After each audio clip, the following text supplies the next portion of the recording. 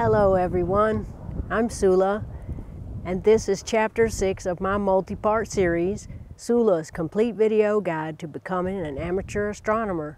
Chapter 6, Stargazing Tips. For the past few weeks I had planned to have a laser-guided tour of the actual sky, but amateur astronomy being a weather-dependent hobby, it was thwarted by bad weather. So instead, I thought I'd have this chapter on stargazing tips. So, if you're planning to go stargazing, my tips are: number 1, planning; number 2, preparation; number 3, observing. For planning, first of all, you need to know where you're going to be observing. Is it in your yard, or do you have to go somewhere? If it's at your house or your yard or nearby, you need to check your local weather and make sure that it's going to be clear, or at least somewhat clear.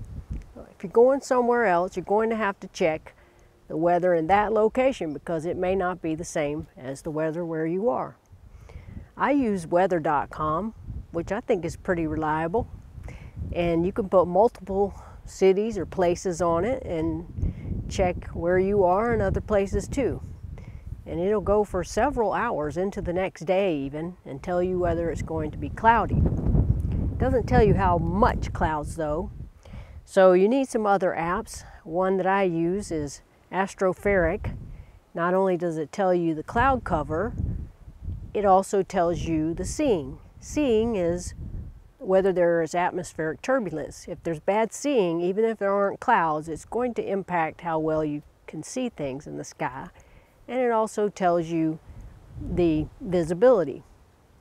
Another good app is Asteria, and that app is updated every 6 hours, so it's pretty precise, and it incorporates 3 different weather applications into it, and so you can change from which one you like better, but they all tell you the same information: the cloud cover, the visibility, and the wind and the seeing. And they also tell you sunset and sunrise and moonset and moonrise and phases of the moon. If you're just going into your backyard or near your home, you probably just need to walk out there and spend as long as you want and then walk back in. But if you have to travel somewhere, you need to plan. You need to find a place that's not light polluted, and you can use light pollution map.info.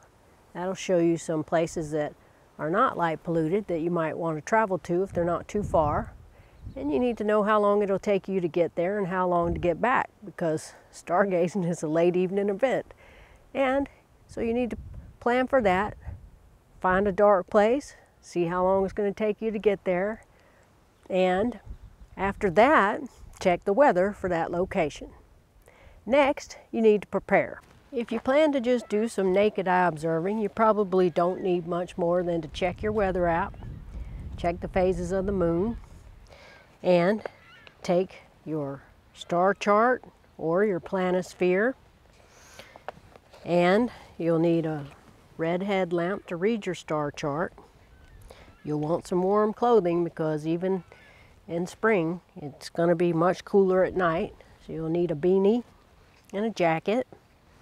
And you should take some kind of notebook or logbook to record your observations and the conditions, and don't forget a pen. You might also like to take a portable chair like this to sit on. So if you're out there a long time, you might get tired. That's probably about all you need for naked eye observing.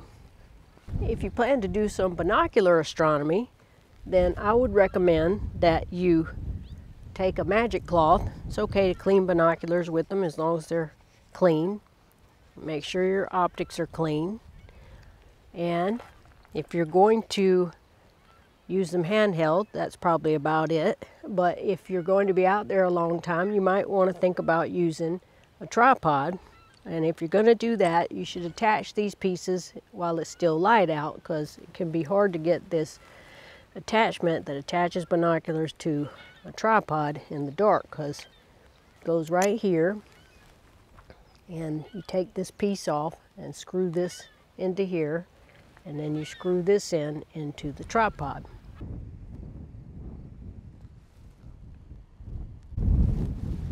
Like so, and then it's ready to be attached to the tripod.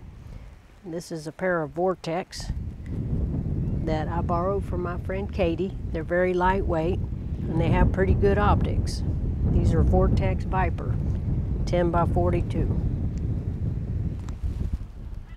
If you attach it to a tripod with a ball head, it's a little easier to get it up to the zenith if you need to look at something at the zenith, and it's easier to move it around like this to comfortably look at things in the sky. But you can use a pan handle also, and that will work okay.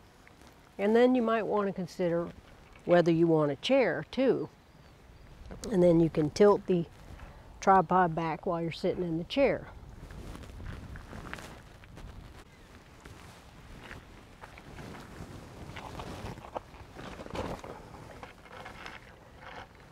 And this would give you hours of comfortable stargazing so that your arms don't get too tired.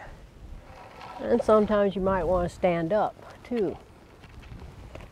So whether you want to do some naked eye observing, binocular astronomy, or you even already got your telescope, even though we hadn't gotten there yet, you're not quite ready yet.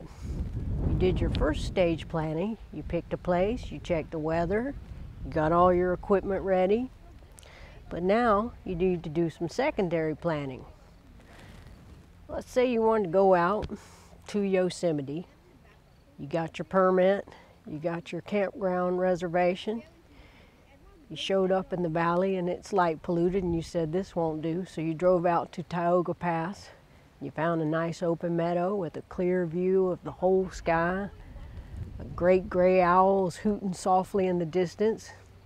You're all ready. It's not a cloud in the sky, but the universe is vast and there are so many things to look at. What are you going to look at? You need to make a list of objects that you want to observe that evening. So you make your list and you pick out things that are visible for that time of year, and you put that on your list and give yourself plenty of time. You should spend 15 minutes on each object, because the longer you look at an object, the more details you're going to make out. And before you even start, just sit there for a while and let your eyes get dark adapted, at least 20 minutes. And then start looking for the first thing on your list, find it, and then spend 15 minutes looking at it, take some observational notes, maybe even sketch it, and then you can move on to the next thing. And my last tip is have very low expectations. Have reasonable expectations about what you're going to see, because with the naked eye, you're just looking for the constellations and the brightest stars and learn the sky. With binoculars, you're hoping to see some things, maybe some star clusters or galaxies, but you're not going to see anything like those beautiful, colorful pictures you see on the internet or on Hubble's books or NASA's website. You're not going to see anything like that. You have to be realistic. If you look with binoculars, they're just going to be fuzzy patches. Even with the telescope, a lot of the time it's just a fuzzy ball. And that's fine. That's great, because think about it. These objects are so incredibly far away and you're able to see them at all. That is just fascinating and incredible. And that's what gives you joy about looking at the universe. Don't have expectations of seeing something that you're not going to see and then being disappointed and dropping the hobby, because that's not what it's about. It's about the thrill of the universe. You see this beat up old map, Deep Map 600 by Orion? Believe it or not, that's what I use to try to find things with my old Dob. No wonder I can never find anything. You need a better star chart than this thing. I like it, but okay, you got your coat, you got your beanie, you got your gloves. You got your binoculars, you have your sky atlas, your logbook and pen, and a little chair. You're ready to go. You checked light pollution map.info or darkskysite.org and you found a dark place, but you're not quite ready to head out.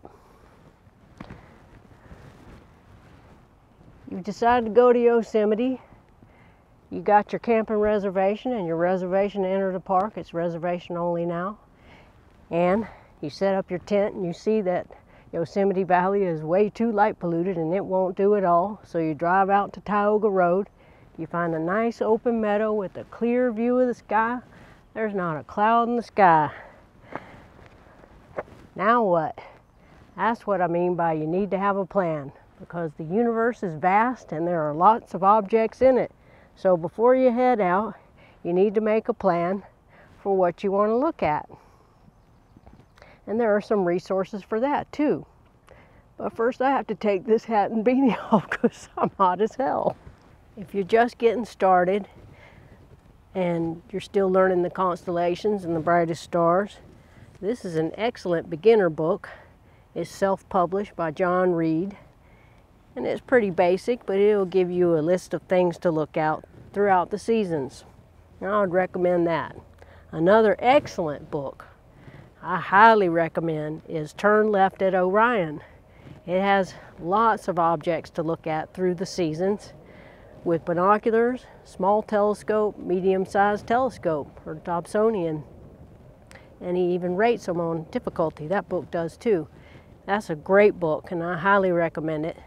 And there's also Sue French's Deep Sky Wonders, and you can look in Sky and Telescope magazine each month. They make a list of objects to look at in articles. And also High Point Scientific will send you a email newsletter each month with top objects to look for. And another place, I don't even know how I got on their list, is something called Telescopius, and they list objects, but I don't like that one because they don't tell you the Messier number, or sometimes they just say what constellation it's in. But if you're just starting out, you really want to know where it is. But that would at least give you a list, and then you go to your star chart and you figure out where they are. And whatever your list is, maybe you just have a top 10 list of things, make sure they're visible for the time of year that you're going out. But the best tip, and my #1 tip for stargazing, is to have reasonable expectations. You're not going to go out and see colorful nebulae and galaxies with their spiral arms clearly defined. You're not going to see anything like that. You're not going to see colors at all. Maybe if you look at a double star and you resolve it, you can see that the two stars are different colors, but nebulae, star clusters, galaxies, no. They're just going to appear as dust balls or dusty smudges or patches, even with big telescopes. So have a reasonable expectation. You're just going to see a dust ball or a smudge, and you might be saying, well, Tsula, what's so thrilling about that? What's so thrilling about that is that these things are incredibly far away, and that we can see them at all is amazing and thrilling. So take that with you when you go out and start your journey to becoming an amateur astronomer. Have reasonable expectations and be happy with whatever you see, because it's unbelievable that you can see it at all. And speaking of dust balls, at the end of chapter 5, I recommended that you go out with your binoculars and look for M3, a globular cluster in Canes Venatici. If you did go out and look for it, you may not have been able to find it. It was maybe a little bit overly ambitious for binoculars, although you can see it with binoculars in a very dark place, but better in a small telescope. But it is a globular cluster, and that is a small sphere of stars tightly bound by gravity. And globular clusters are incredibly old. In fact, M3 is thought to be 11 billion years old. And M3 is made up of over 500,000 stars, and it's 32,000 light years away. A light year is 6 trillion miles, so think about that. 32,000 times 6 trillion miles away is how far away that is. That's incredible that you could see it at all. In Chapter 2, I went over apparent magnitudes. That's how bright objects appear to us here on Earth, not their intrinsic brightness. And most people can see up to a 6th magnitude star, and the apparent brightness of M3, the globular cluster, is 6.2, so it's right at the limit of what you could see. And my directions were probably not that good. I said a little bit between Alkaid, the last star in the handle of the Big Dipper, and Arcturus, the orangey, brightest star in spring, and the kite-shaped constellation Boötes. It's a little bit closer to Arcturus, about 3.5 degrees between it and a beautiful double star, Cor Caroli and Canis Venatici. But you'd have to know where that is to find that. But anyway, use your star chart and star hop from Arcturus to find it. There are thought to be 150 globular clusters in the Milky Way, though they're not exactly sure. So I wanted to leave you with some other recommendations of things to look for in the spring. Some people consider M3 the second best globular cluster, with the best being M13. The Hercules cluster, also known as the Keystone cluster, because Hercules has that famous keystone that helps you find it in the sky, and it's higher up than Boötes. And in that square on one side is M13, which is a naked eye object if you're in a dark enough place. Though Hercules itself, the constellation, is not very bright, but if you look in Hercules and you find it, you should be able to see M13, the Hercules cluster, another globular cluster that's thought to be the finest globular cluster in the northern night sky. It was discovered by Edmund Halley in 1714. And by the way, these M, in case you don't know, most people probably know this, M stands for Messier. Charles Messier was an astronomer who was looking for comets, and he was irritated by all these dust patches in the sky that were not comets, so he made a catalog of things that were not comets, and they're haphazard. They're not in any kind of order, but there are 104 of them, and they're globular clusters, nebulae, galaxies, and that's what M stands for. So M13 is Messier 13, and it's in Hercules, and it's a globular cluster. But Messier didn't catalog that globular cluster until 1764. It's about 1/3 of the way between Arcturus and a very bright star in spring and summer, Vega, in the constellation Lyra. And you should be able to find that with binoculars, even under suburban skies. It'll just look like a fuzzy patch. If you have a medium-sized telescope, you can resolve it into pinpoints of light, and if you have a large telescope, you can resolve it even further, and it's quite beautiful. It's just stunning. I highly recommend it. And another good object to look for is M51, the famous Whirlpool Galaxy. It's in Canis Venatici, but it's very close to Alkaid, the last star in the handle of the Big Dipper. And it is a beautiful grand design spiral galaxy that's face on, meaning that if you have a big telescope, and I mean big, like my 12-inch Schmidt Cassegrain, that was the only way I could resolve it into spiral arms. With binoculars or your naked eye, it's just going to look like a fuzzy patch, but it's pretty easy to find, I think, if you find Alkaid in the Big Dipper. It's about 3.5 degrees southeast of Alkaid. And in binoculars, it will just look like a fuzzy patch. In a small telescope, to me, first time I looked at it, it looked like 2 donuts stacked on top of each other with 2 eyeballs in it, because the spiral galaxy has a companion underneath it, NGC 5194. But if you have a big telescope, then you can resolve a lot more detail in it. But it's a naked eye object if you're in a dark enough place. So go find a dark sky site and go look for M51, because that's a fine object to look for. So with that, I'll conclude Chapter 6 my top tips for stargazing.